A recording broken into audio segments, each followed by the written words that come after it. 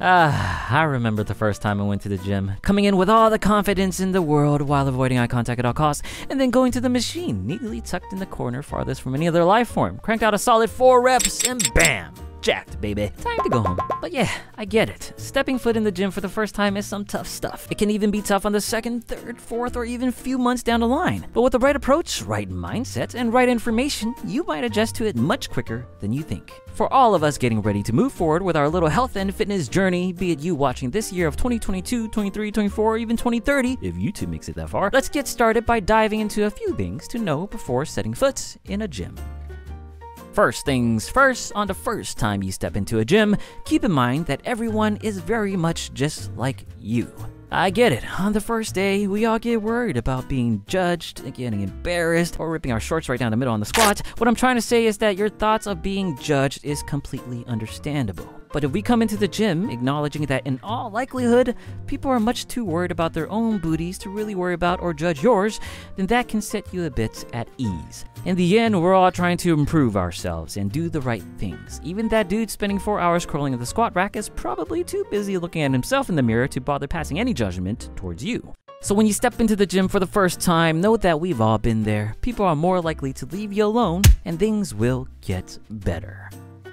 The next thing up, and a bit more technical in terms of exercise, don't be afraid to use the machines and free weights. A common misconception is that free weights like barbells and dumbbells are used only once you're a super pro with the machines. That's just silly. Sure, machines are considered simpler with fixed movement patterns than printed instructions. However, that fixed movement pattern can also be a crux, since not everyone moves in the same fixed manner. The freedom of free weights then become much more effective. One of the clearest examples is the deadlift in a Smith machine versus a barbell. Because of the fixed travel angle on the Smith machine, the movement will feel off and unnatural for many, causing an unnecessarily difficult and less effective lift compared to the barbell deadlift. Not good. It does take some practice to perform the deadlift correctly though, but in my opinion, it's best to use the right equipment right off the bat. Just don't go super duper crazy heavy on your first attempt. To be clear, machines still have its place too and shouldn't be ignored. In the end, to do the job right, use the right tools. If you need some help on picking these tools or to learn proper technique, please feel free to join the Picturefit Discord community. Many people there are more than happy to walk you through each step of the way. I'm in there from time to time too.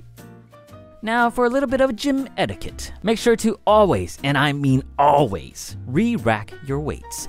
I lied. If there's one thing people most certainly will judge you on, and in my opinion rightfully so, is if your lazy butt decide not to re-rack them poor weights. Look at them, poor little 10s just shoved to the side of the floor. All they want in life is to go back to see their little brother 7.5 and big sis 12.5. Don't rob our little 1010 of that feeling.